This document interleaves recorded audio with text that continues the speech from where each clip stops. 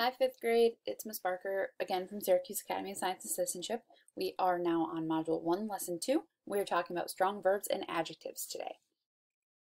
Some of the vocabulary you're going to hear in our story is amiss, which is improper.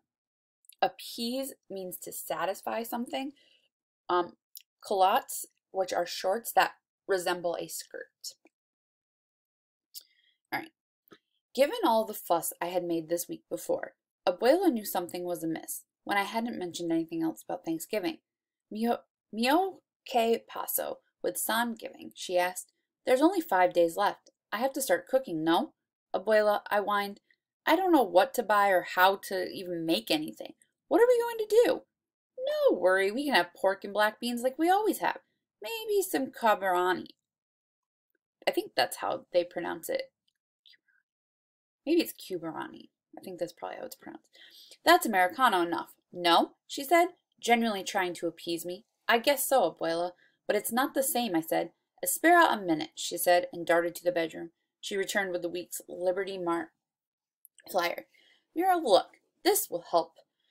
It was a special flyer with pictures like one of the ones that's on the Ditos and full of Thanksgiving Day items on sale, including turkeys and something called stuffing in a box, which immediately caught my attention.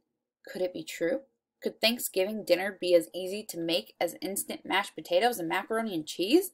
With the flyer as my guide, I made a list and Abuela calculated the cost to the penny. $27, 35 cents plus tax. She gave me $30 and off I went on my bike to Liberty Mart, hoping Thanksgiving would be as easy as tasty as spray cheese from a can, my favorite. The store was more crowded than I had ever seen before. I roamed around for a while looking for stuffing, but it wasn't listed on any of the signs above the aisles. I noticed a lady wearing culottes and a fancy pendant necklace like Mrs. Brady from the Brady Bunch. Surely she was American, I thought. Surely she would know all about making Thanksgiving meal. I worked up the nerve to ask her where I could find the stuffing, pointing to the picture of it on the flyer. Well, how sweet. You're helping your mother fix Thanksgiving dinner, she asked, as if I were 3 years old. Yes, I said, seizing the opportunity, but I don't know where to find anything. Oh, don't worry, honey, she continued. Just go to the end of the aisle at 8 and have everything you'll need. It'll have everything you need. Pumpkin. Did she call me pumpkin? Why? Or did she mean they had pumpkin pie there? I was confused. Really? Even pumpkin pie, I asked? Oh, I don't know, honey. I always buy the frozen ones. It's so much easier to make from scratch, she offered. Frozen pumpkin pie, could it be that easy? Just as Mrs. Brady said, I found everything in the special Thanksgiving display at the end of aisle 8, including the stuffing in a box. I read the instructions on the box.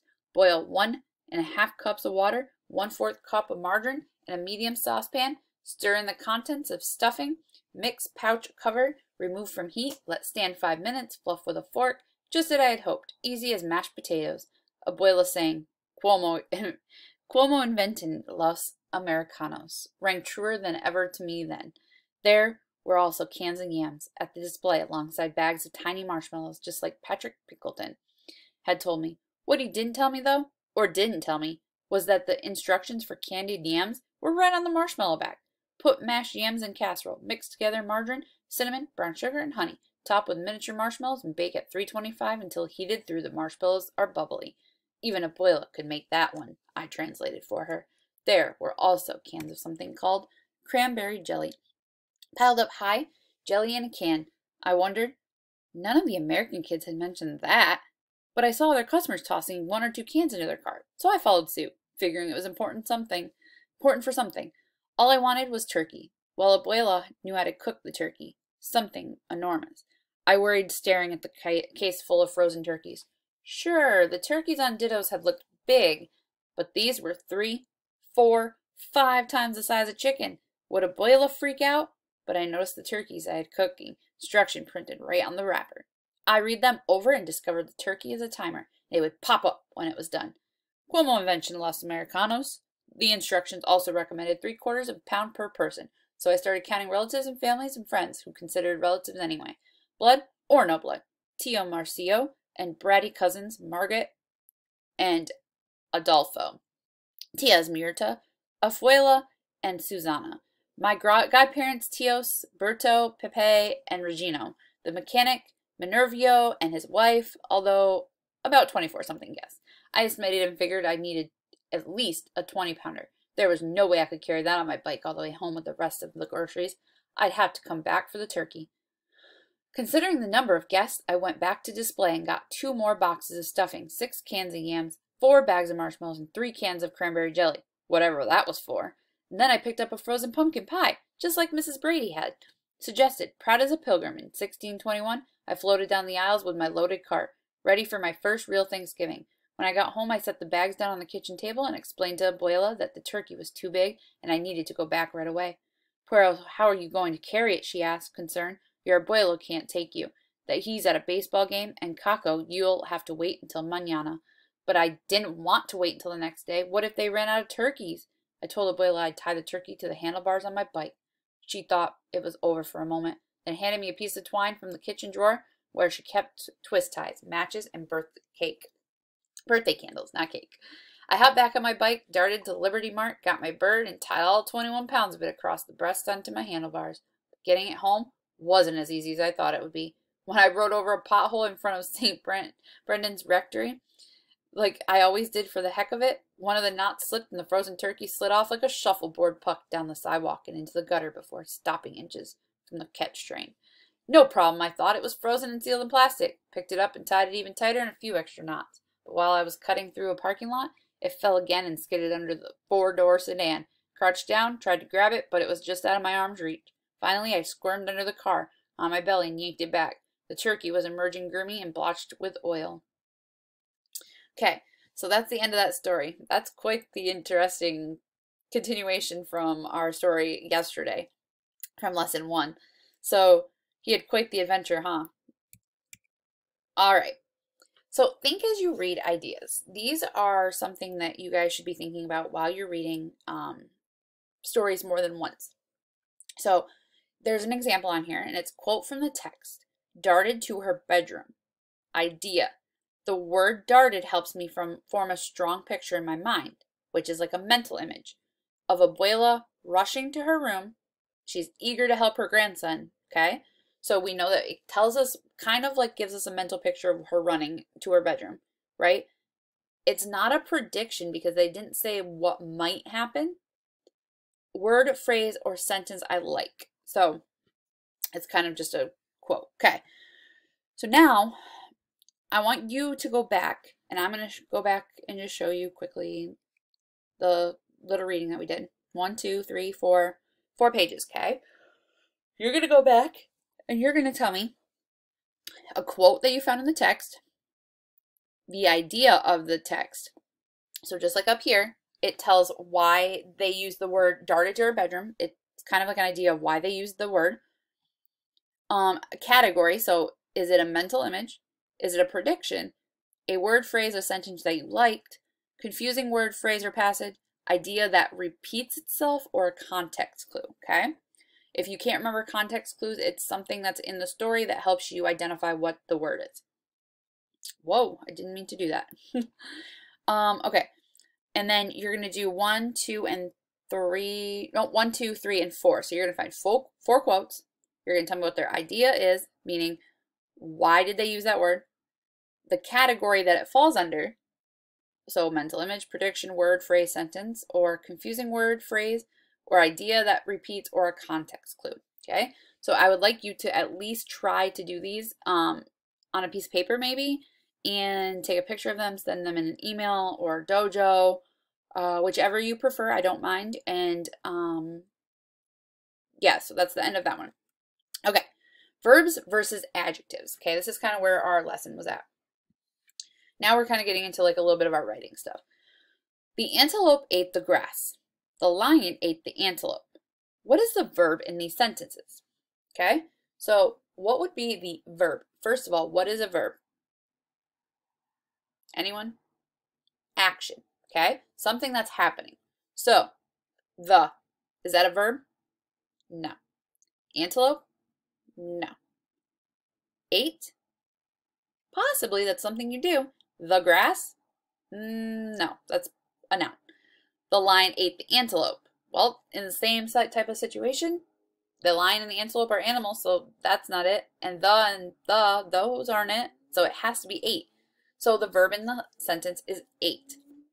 So when you come into here and you look at a T-chart, now I know you just did this on a separate piece of paper. That is fine. Use the same piece of paper on the back. You can use anything you like. Make a T-chart. This is a T-chart. See, it looks like a T. I'm putting antelope here and I'm putting lion here. Now, I'm going to actually exit out of my PowerPoint for a minute because I want to write in here. Antelope. It wants to know, give me more words that you could use using strong verbs and strong adjectives to describe antelope, okay? So I would like so I'm going to explain this so without me trying to sound like it's too much, okay? So when I say I'm eating a bowl of cereal, okay? When I'm saying I'm eating a piece of popcorn, I might do it quickly, where if I'm eating cereal or I'm eating like something that takes a spoon or a fork, it might be a little slower. So antelope, how would they be eating the grass? If they're, picture them in your brain, okay? That they're sitting in the field, they're eating the grass, they're, you know, chomping away. Are they quietly, peacefully? What are they? Okay? A verb. How, or an adjective. How are they eating? Okay? Lions. Now, if a lion is eating the antelope, do you think at first they might be quiet? If you said yes, you're correct. But then do you think they're very aggressive and like really loud? I would have to say so, because if they're going to go eat the antelope is their food. So they want to catch it as quick as they can. So you need some adjectives that describe how the lion would eat and how the antelope would eat. So come up with like one or two and think of them on your own, and you can take a picture, you can send it to me, whatever you want to do, it's up to you. All right, so here are some examples of strong verbs. Gwen laughed at her uncle's silly jokes. Some of the answers that they looked at as a verb, so laughed, so if you use the word laugh, these are other words you can use for laughed. So giggled, chuckled, roared. The family talked about current events over breakfast. So talked is the word that we'll use for our verb. So you can use chatted, argued, discussed. Dr. Halsman looked at my rash thoughtfully. So they looked. So they examined, observed, stared at. The champion horse ran around the track to win the race. So ran. I don't want that yet. So he ran around the track. So a strong verb is going to be either galloped, flew, or dashed. So if I just say, yeah, I ran to the store. Okay, yeah, I did, but if I want to use something like strong and powerful as a word to replace ran, I would use galloped, flew, or dashed. My rude sister took the popcorn from my hand without even asking. Well, she took it. Yes, she took it, but could you kind of give a little bit more, like maybe she like snatched it, or she stole it from me, or she even grabbed it from me? Something like that. And then we have examples of strong adjectives. So this is describing something. So describe a cave using strong adjectives. So you would say gloomy, damp, dark, or stony. Those are any of them. There's some probably more wet maybe. But these are like really good words to use for your writings, okay?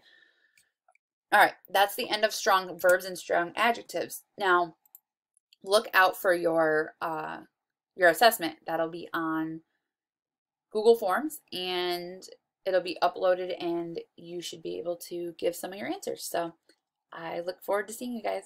Bye.